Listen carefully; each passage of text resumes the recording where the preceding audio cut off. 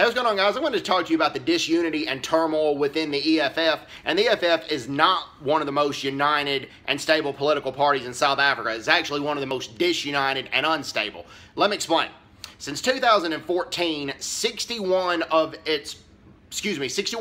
of its parliament members, 61%, have either resigned or left the party. Okay? That averages out to one resignation every 2 to 3 months for a span of 45 months. Okay? Since mid-2014. Okay? This is just ridiculous. Okay? I mean, it's just ridiculous. And there is just all kind of turmoil in the party. Like, I'll give you an example. And Black First, Land First are a bunch of stooges as well. But like Andile Maxitama, he was in the EFF first.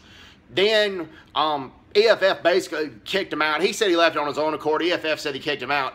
And then he formed an equally goofy party, Black First, Land First. That's how much turmoil is in the EFF. And Julius Malema said Andile went over and started his own party because he was swimming in debt. That's why he took Gupta money. That's why Andile took Gupta money. But I just saw the internal strife and tension in the EFF. It's just asinine. But that's the EFF for you. Anyways, if I was doing well, take care. God bless. Bye-bye. Bye-bye.